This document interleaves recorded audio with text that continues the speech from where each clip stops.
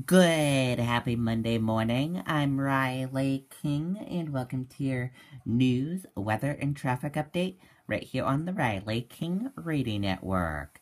Let's get started.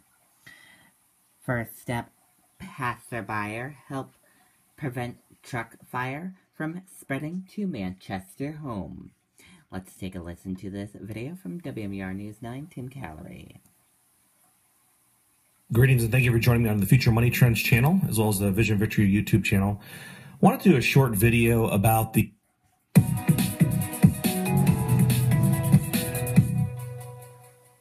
Meantime, two New Hampshire men are being praised for their quick thinking, which saved a Manchester home from fire after a truck in a garage went up in flames.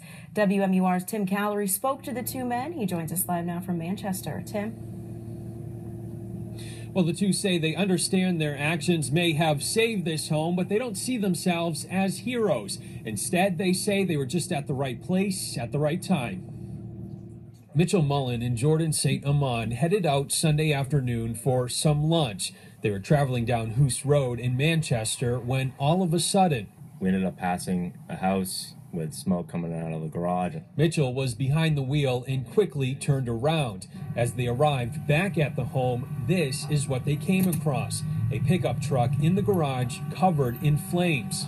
Pulled in and the homeowner came running around and saw it, and I pulled up to it. Mitchell and Jordan jumped out of the vehicle. The homeowner had a chain nearby, and together they hooked the chain up to the burning truck and Mitchell's vehicle. Cell phone video of the incident shows the entire ordeal as it unfolded. I got a 911 on the line and called while I was helping him hook the chain up. As the vehicle is pulled from the garage, flames consume the front end. A charred shell of the truck is what remains. No one was hurt, and only the garage was damaged. Mitchell and Jordan say they didn't have time to think. They just reacted to the situation and are glad they were able to help out. I mean, I was just trying to focus on getting the truck out of the house, really, so I didn't really process too much more than that. It was just kind of nice that we were just happened to be driving by, because if we hadn't been, then his house might have burned down. And now officials say the homeowner was actually doing some welding on the truck, and he had finished and just stepped away for a few minutes before that fire started. We did have a chance to speak with him tonight, and he says he is very grateful for Mitchell and Jordan's actions. Live here in Manchester, I'm Tim Callery, WMUR News 9. Okay, and there you go on that report. Body found at rest area car fire. One person died in a car fire at a rest area along Interstate 95, state police said. Troopers said the fire occurred around 3:45 p.m. Sunday in the rest area in Mansfield on the northbound side of the interstate. The occupant did not survive. He is being identified by state police at this time.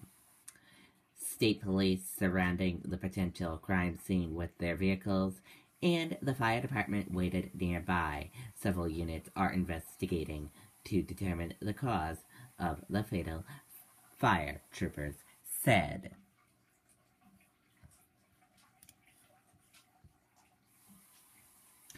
Several sickened by high carbon monoxide levels at local gym. Let's take a listen to this video from WMTW News 8 in Maine. Bite into Magnum Double Cookies and Cream and unleash your wild side.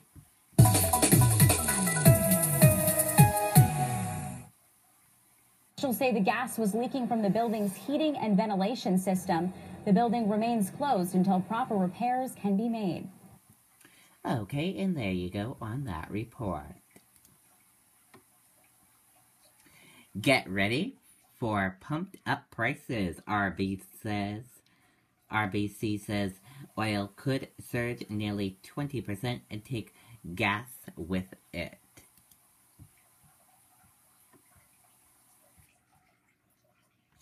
Get ready to open up your wallets a lot wider at the gas pump. A major Wall Street bank is restraining its bullish call on crude oil as the fossil fuel sites at 4-week highs following this week's U.S. missile attack on Syria.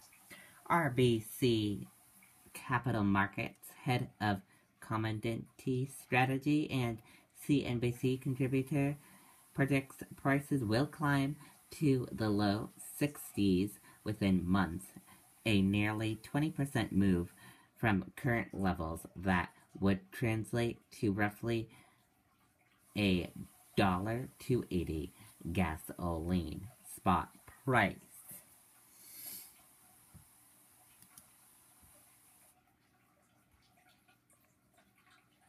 Coalition in Syria rebel forces repel ISIS attack on base. Coalition in Syria rebel forces repelled a fierce ISIS attack Saturday night on their base in a remote area of Syria close to the Jordan border. And now let's take a look at your weather now. Your weather for today, sunny along with a few clouds, high 78 degrees, winds south-southwest at 10 to 15 miles per hour. For tonight, a few clouds, low 53 degrees, winds south-southwest at 5 to 10 miles per hour. And now let's take a look at your traffic.